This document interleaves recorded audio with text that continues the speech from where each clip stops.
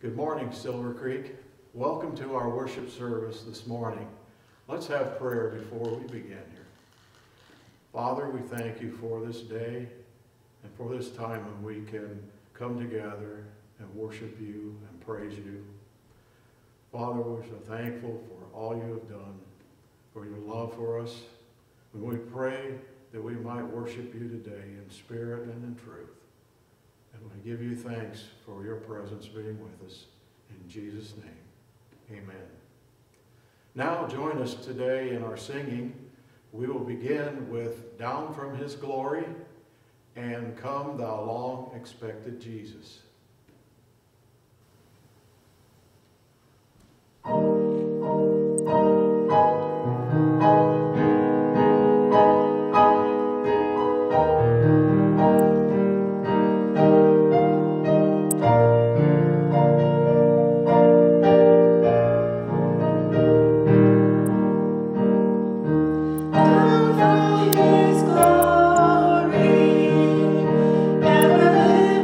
Strong.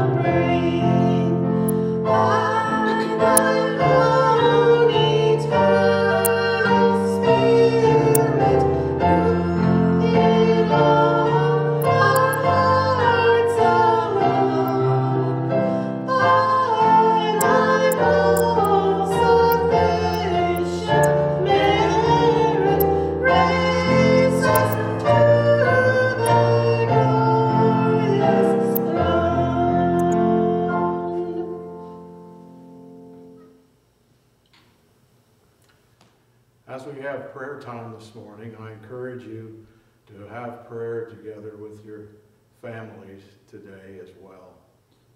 Let's pray. Our Father, we thank you for the day and for the worship today. Father, we pray today for our country. We pray that your Spirit, the Spirit of the gospel, might revive us. And we pray, Father, that we might all rededicate our lives to you, our Savior. Father, we thank you for the great bounty you've given us. And we pray also today for those who are sick and afflicted. We pray for their well-being, for their healing, for their spiritual needs. Father, we pray for those who may be lonely. And Father, give them strength and courage. Father, we thank you for all your blessings, for your help throughout our day and our week. Father, we pray this in Jesus' name. Amen.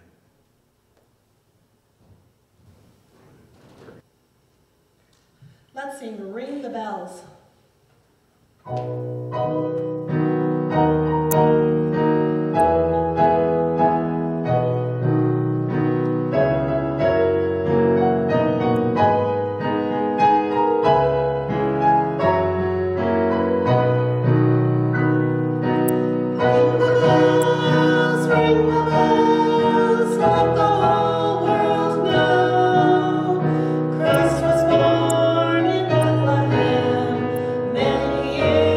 Ago.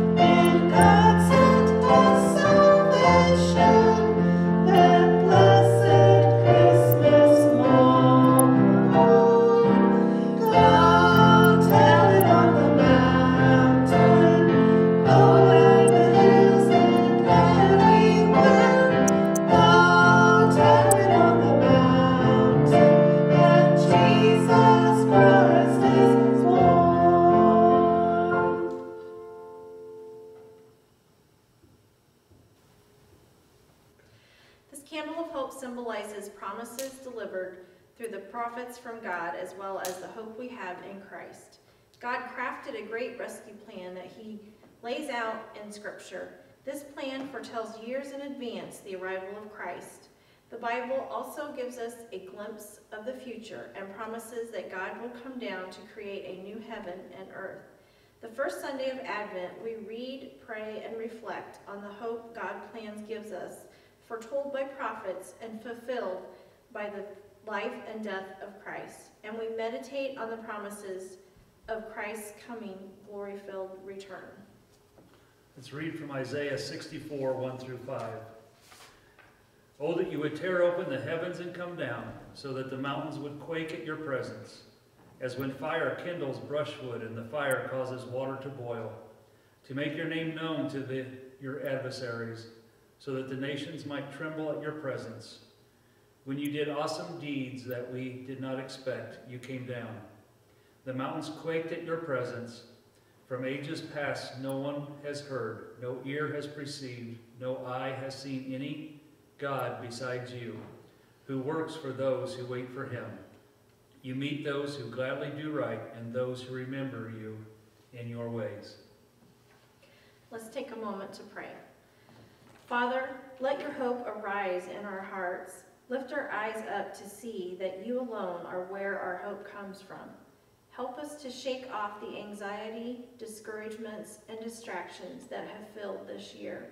May we pause to remember that we have hope in you. You know the end of our stories, and we give thanks because you have promised that it will be a victorious ending. Give us the grace we need to wrap up this year joyfully. We invite your Spirit into this beautiful Advent season. Renew our sense of holy anticipation. Let us be those who are waiting eagerly for Jesus to come again. More than anything, we ask that you be glorified in this season of expectation. In your name, amen. Good morning, Pastor Mark here, and I just want to start off by thanking you for your prayers for me, and it's been a longer road than I thought with this COVID-19 and the pneumonia that I've had, and so I just want to thank you for your prayers, and I could feel them when I was in the hospital.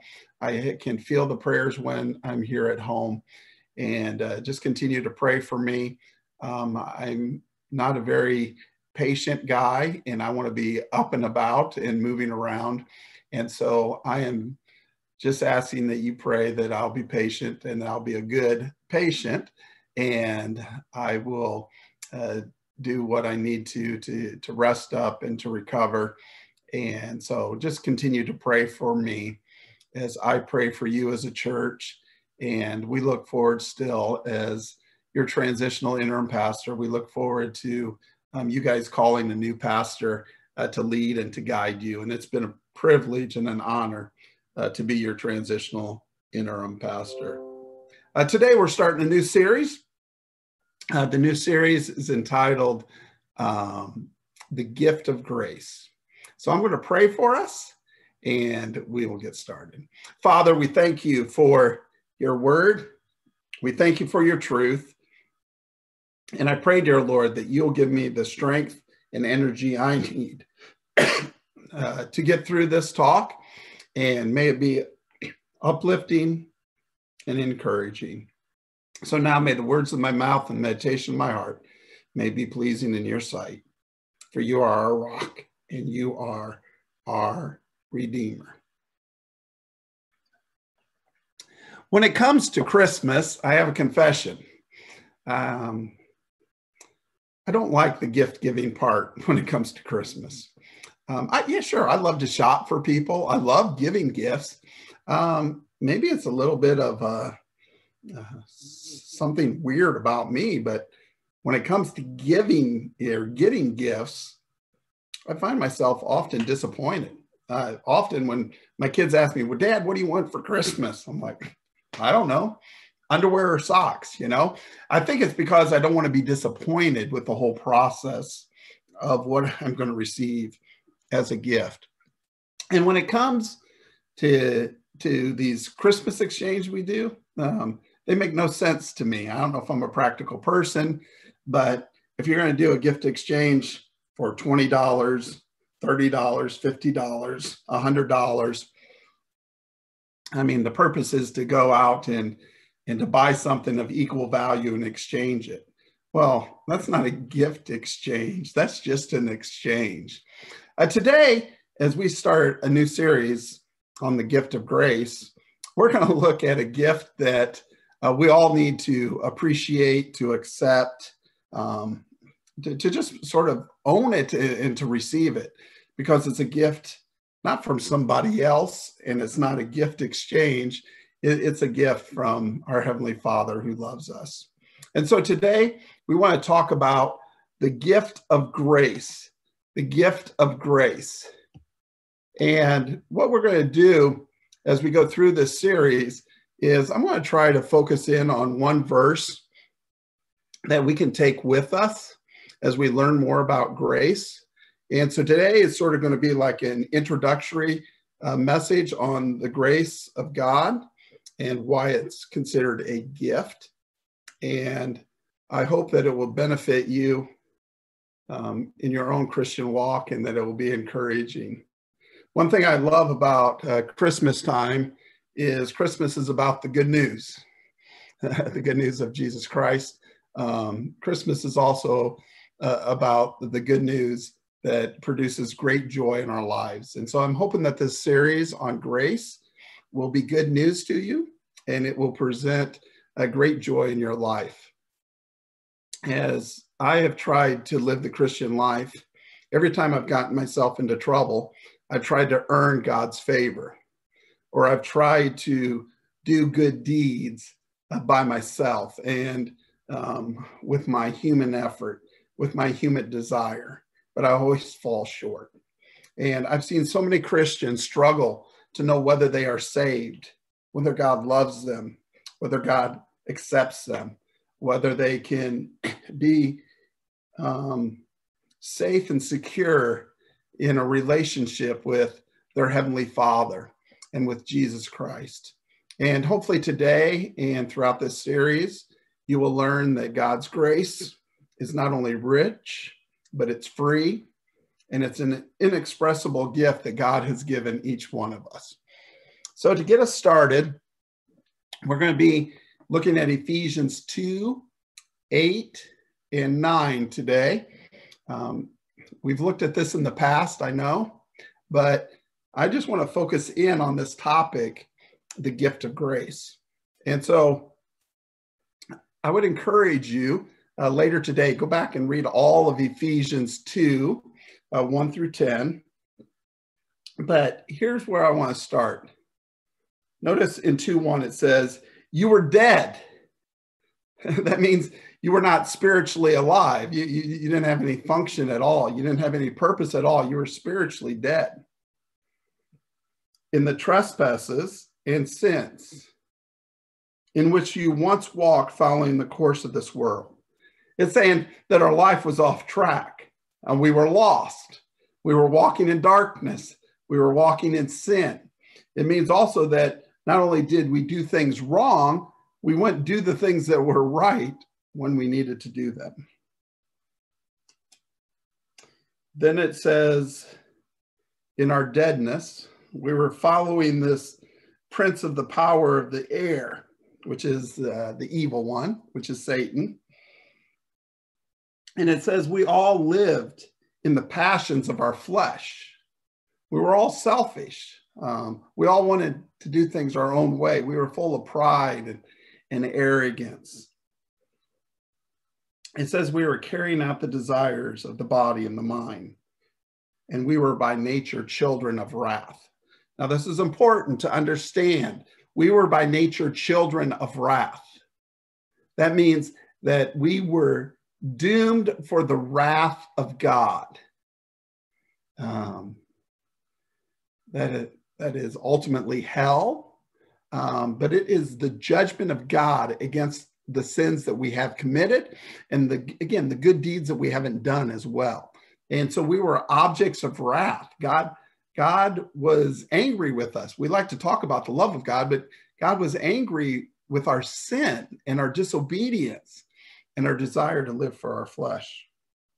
But verse 4 says this. It says, but God, being rich in mercy, because of the great love. Notice this. This is so awesome.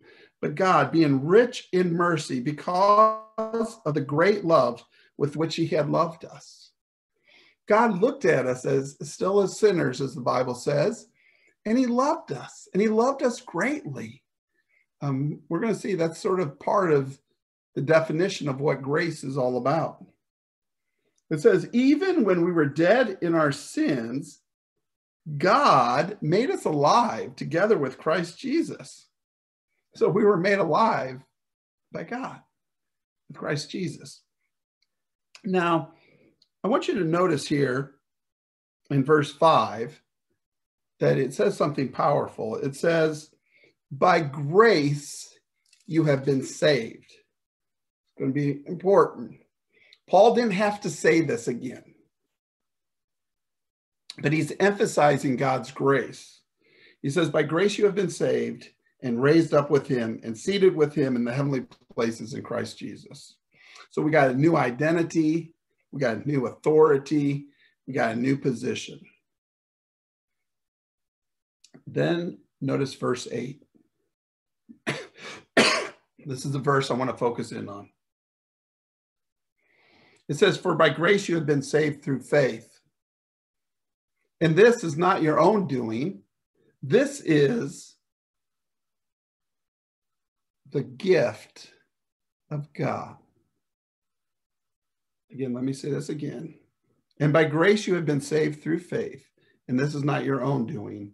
It is the gift of God, not a result of works, so that no one can boast. Today we want to talk about this grace. Now, I want to share with you this verse in more detail. And I got it up on the screen now. And so I just want you to look at this verse. Notice what it says. It says, for by grace you have been saved through faith. And this is not your own doing. It is the gift of God. If I was in church, I would say, can I have an amen? This is just such wonderful truth. It's telling us something here. Notice that we have been saved by grace. The basis and the means of which we are saved is by grace, which, by the way, you can't keep your salvation by your works if you are saved by grace. So he says the basis of our salvation is by grace. And it is through faith. The vehicle, or the way we obtain this salvation and the way we obtain the grace of God, is by faith. That word faith means to have trust, confidence in the promises and the provision of God. We'll talk a little bit more about that, hopefully, as we go throughout this series. And then it says, this is not your own doing. It is the gift of God. If you have your Bible, I would encourage you to circle this word, the gift of God. Or is it this phrase, the gift of God? This Christmas, I want you to realize a very important truth. That God has given you a gift. You say, who, me? Yes, you. God has given you a gift. And yes, we can talk about the gift of God's word. We can talk about the gift of salvation. We can talk about the gift of Jesus Christ, the gift of forgiveness of sins, the gift of being adopted into God's family. But we want to look really into what we're talking about today. I'm talking about the gift of grace but we want to go a little bit deeper and understand that this gift we're talking about is not just grace. It's much larger than that. Let's look at this verse. Same verse, but it's in the Message. And that's a wrong reference there. I apologize. It's Ephesians 2:8. Notice how the Message says it. It says, saving is all his idea and all his work. All we do is trust him enough to let him do it. It's God's gift from the start to the finish. Saving is all his idea, all his work. All we do is trust him enough to let him do it. It's God's gift from start to finish.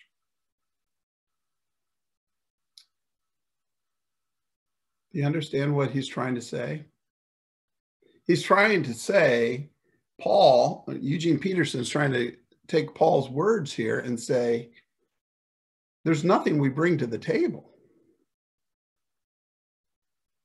There's nothing we bring to the table when it comes to our salvation. So there's not going to be anything we bring to the table when it comes to living for God and living for his glory. In fact, it's all going to be by grace. One of the illustrations that I've commonly heard, it's like you go to a car lot to buy a car. And you're getting ready to pay cash, and the guy says, oh, by the way, you're going to have to push your car. It doesn't come with an engine. An engine would cost you X number of dollars more. But this is going to be your car, and you're going to have to push it. And I think this is the way many of us approach our salvation in Christ Jesus. Our salvation is, we say to ourselves, oh yeah, God saved me. He's given me this car, but I'm going to operate like there's no engine in it. I'm going to take this car of salvation and I'm going to push it around town. I'm going to make every effort to make sure that the car moves forward, rather than saying, no, I just need to turn on the key. God has provided an engine. And that engine is his grace. His grace is not only sufficient for our salvation, but his grace is sufficient for living the good life. Before we do some definitions here, I want to go back and notice what it says here. For by grace you have been saved through faith, and this is not your own doing, it is the gift of God. I need to say something here before we define what a gift is. Some people have had trouble interpreting this. What is the gift? I mean, my series title is The Gift of Grace. But notice that there's some different words here. There's grace, there's saved, and there's faith. Some people have said, well, obviously our faith is even a gift from God. So we can look at this and say, yes, our faith is what saves us. That's a gift. Grace is what saves us. That's a gift. But I think what Paul is trying to emphasize here, he's talking about the whole package. Our sanctification, our glorification, our justification, our salvation, being saved and delivered from the wrath of God. That is a gift. So let's talk about this a little bit more. What is grace? Grace is the unmerited and unearned favor of God. Let me repeat this again. Grace is the unmerited, unearned favor of God. Just think about that for a second, and maybe this is why I don't like gifts exchanges and gifts, receiving gifts. I want to earn whatever I get. I guess I'm an athlete. I don't want anything to be given to me. If I'm playing a game, I don't want somebody just to sort of give me the gift of the win. I want to earn it. I want to merit it. I don't want to receive a paycheck from somebody or money from somebody where I haven't earned it or merited it. And that's just me. But I think a lot of us are in the same boat. I've met many Christians who love to give gifts. They love to offer hospitality. They love to encourage others. They love to be there to minister to one another. But when somebody tries to give them hospitality, when somebody tries to give them grace, when somebody tries to give them love, when somebody tries to give them encouragement, they shoot it down. We can't be shooting it down. It's saying something about our heart. And when it comes to our relationship with our Heavenly Father and with His Son, Jesus Christ, we need to understand that it is grace. And that's why I'm excited to do this series on the gift of grace. And we need to have that definition. It is the unmerited and unearned favor of God. When it comes to grace, probably the best way to describe it is through stories. And so hopefully during this series, as I get my breathing back and my energy back, I will share a lot of stories. But I just want to share with you a little bit of, again, my own story. I grew up in a home that I would say was a be right home. Somebody once said you either grow up in a be happy home or a be right home. I grew up in a be right home. That means we had to be perfect in our home. We need to do things right. It was important that we followed the rules, so to speak. There was no shortcuts. There was not going to be anything given to you. You basically had to be perfect. You had to be right. And, you know, when I started to learn about salvation by faith alone, in Christ alone, grace alone, that was great. And to be honest, I was ready to accept that gift. And I believe I accepted that gift at a very early age. But here's the problem. Growing up in a be right home or a be perfect home meant that I had to be in control. And I needed to do things in order to earn approval, acceptance, love, affirmation. I don't know where you're at. But some of you might be having trouble accepting this gift of grace, the unmerited, unearned favor or blessing or peace or joy of God. And part of the reason may be you're a control freak. And again, I'm calling myself a control freak, so hopefully you're not offended. Or you're a perfectionist. Or you're trying to play by the rules. It just doesn't work that way.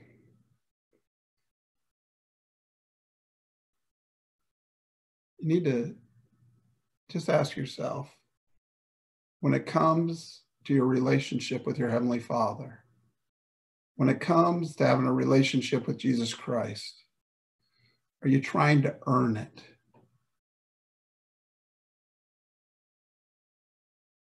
Are you accepting it as a gift? I think we need to define what a gift is, because You can find gift, and we'll talk about this as we go throughout the New Testament. But you can find actually gift in the Old Testament as well. But gift was a present. It was an offering. It was a tribute. I think, again, if we could think of a different story, when we think about the three wise men, what did they do? They brought gold and frankincense and myrrh. They brought gifts to baby Jesus, to the king. And often what was referred to in the Bible when I was talking about a gift, it was talking about bringing a present or an offering or a tribute, usually to a god, actually, or to a king or to a superior. But what is different here in Ephesians 2:8, when it talks about we receiving the gift of God, it's one of the only references in the New Testament where we're not giving a gift to God, but God is giving a gift to us.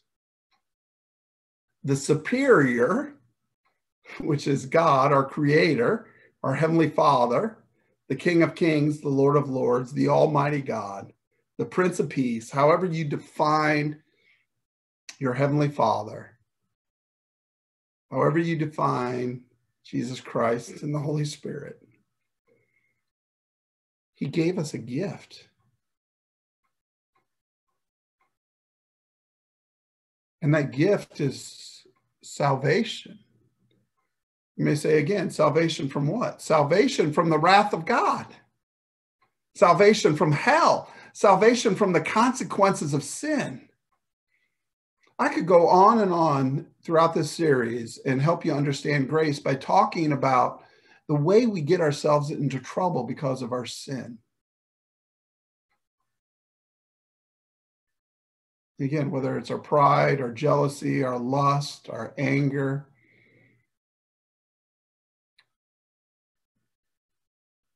But God says there's no way that Mark Goeglein, there's no way that you could ever earn or merit salvation, deliverance from the wrath of God. And so God knew what he needed to do. He needed to give us a gift. And that inexpressible gift is his son, Jesus Christ. And in that gift of his son, Jesus Christ, coming to the cross and dying on the cross for our sins,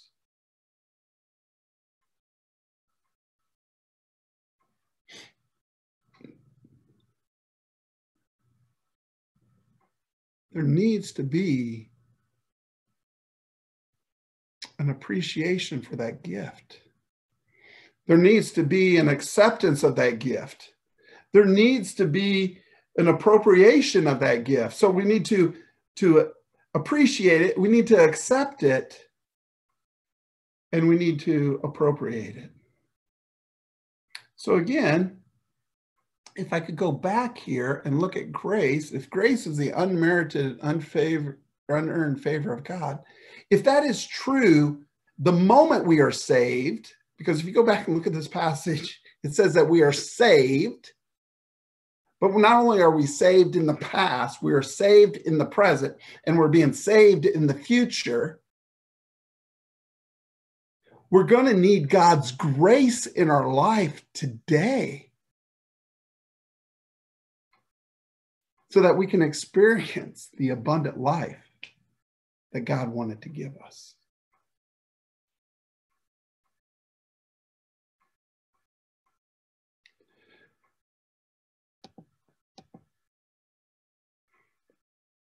Let me tell you a little bit about salvation, and then we'll wrap this up. Salvation, here's a definition: delivered from the wrath of God, solely based on God's grace. It is a gift that must be received by faith. I know faith is sort of like one of those words like love and hope, and what does it exactly mean? But faith means to have trust. It means to have confidence.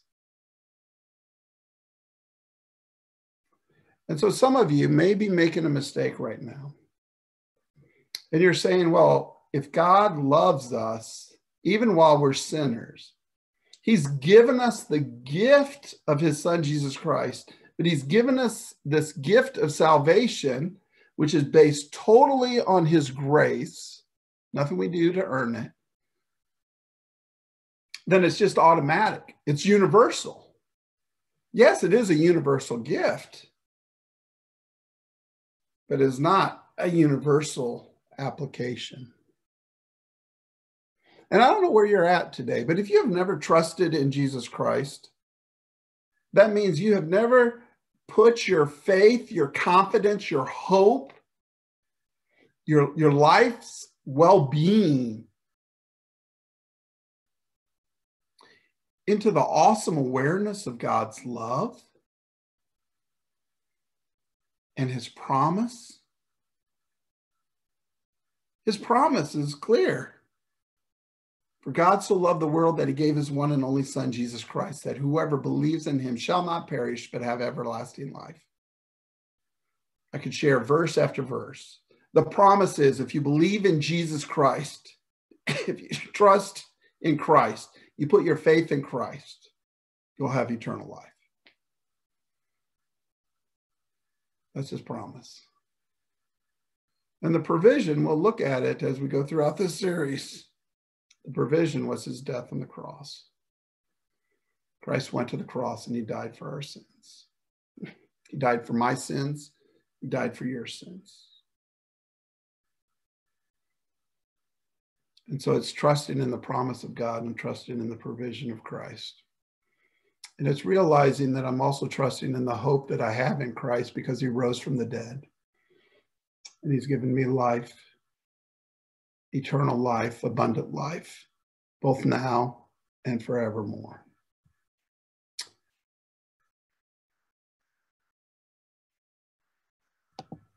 So as we wrap this up,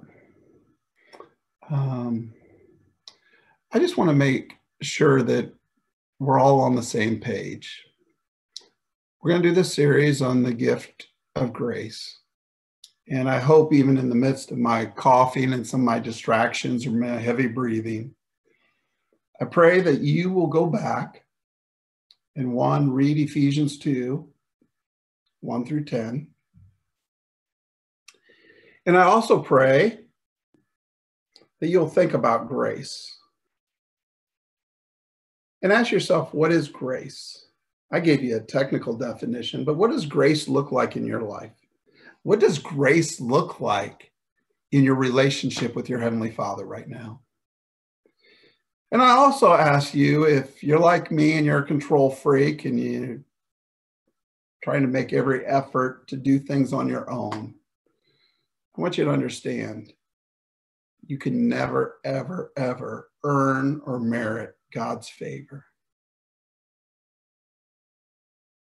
It doesn't mean we just throw everything in the tank and say, oh, well, I guess God's going to love me and he's going to offer me grace no matter what. No. Again, it says that we need to appropriate it by faith. That means that's where we're going to put our confidence now. No longer put our confidence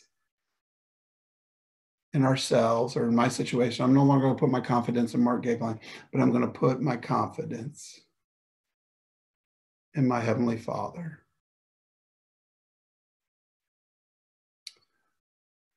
So as we close, I just want to share one last time with you what I think our next step needs to be. Here's the step I want you to think about. I want you to receive the gift. I don't want to make an assumption here. Some of you have been in church your whole life. Some of you have been trying to live a good life your whole life. Some of you have tried to be committed to Christ and to the Word. I hate to break it to you, but you can be committed to church and you can be committed to Christ. You can be committed to his Word and committed to trying to be a good person. But that doesn't mean you've received the gift of salvation. If I gave you a Christmas gift and you turned around and wrote me a check for it, that's not a gift.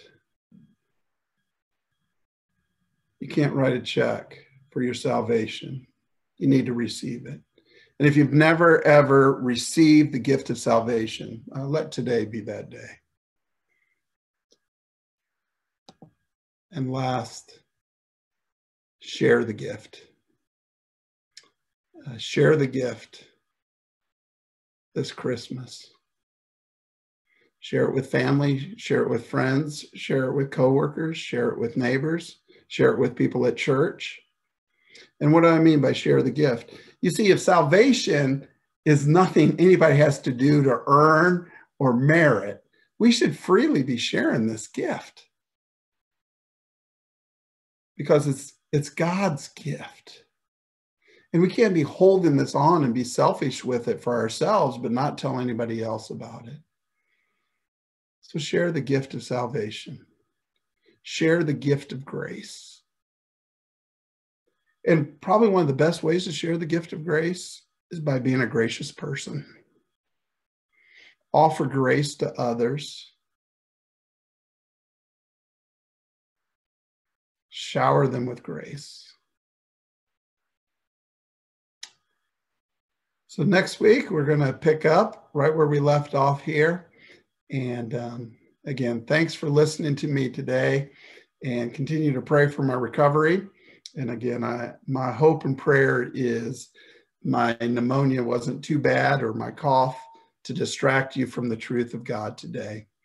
And if you have never, ever said yes to Jesus, let today be the day that you say yes to Jesus and yes to his grace. God bless you, and look forward to seeing you soon.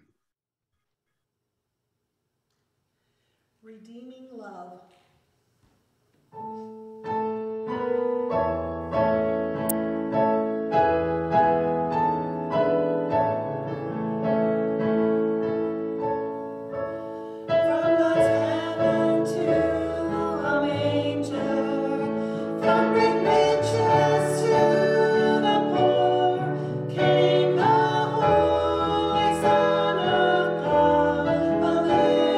Child.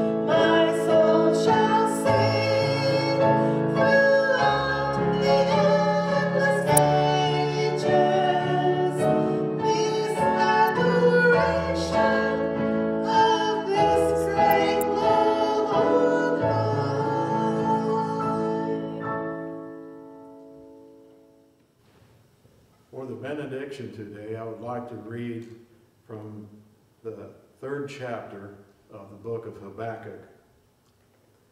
Though the fig tree does not bud, and there are no grapes on the vines, though the olive crop fails, and the fields produce no food, though there are no sheep in the pen, and no cattle in the stalls, yet I will rejoice in the Lord. I will be joyful in God, my Savior. Amen. Have a great week.